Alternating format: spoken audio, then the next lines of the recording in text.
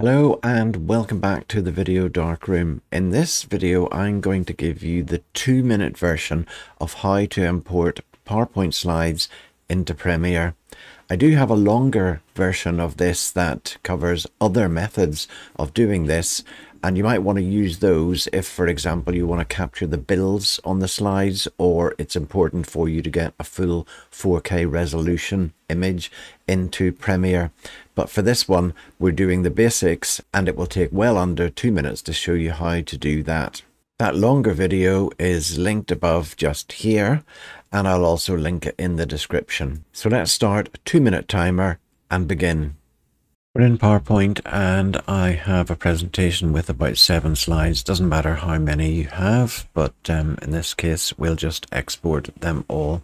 So we go to File and Save As and change the presentation type to PNG. You can also use JPEG if you wish. They will be stored to this folder. It's in my project folder under Assets, and the name of it is going to be PowerPoint to Premiere Slides. So simply say Save, and it asks me whether I want to save just the slide that we're on or whether to save all slides. We're going to save all slides. Click OK, and it's done.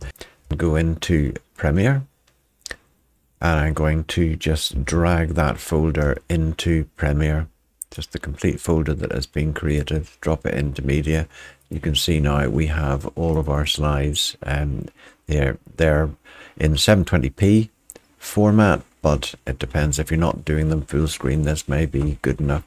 So you can simply just take all of these and drag them onto your timeline, and I'll just press the / key just to set the timeline to the extent of the content that we have. You can now see all of your slides are there. If you want these slides to be presented in a smaller space, just go to Effect Controls and change the scale of them and position them wherever you want to put them over on top of whatever you have. So that's it. Job's done in under 2 minutes. If you found value in this video, then please give it a like. It really does help the channel and I would appreciate it. You can also subscribe if you want to see more videos of this kind, and I look forward to seeing you in the next one.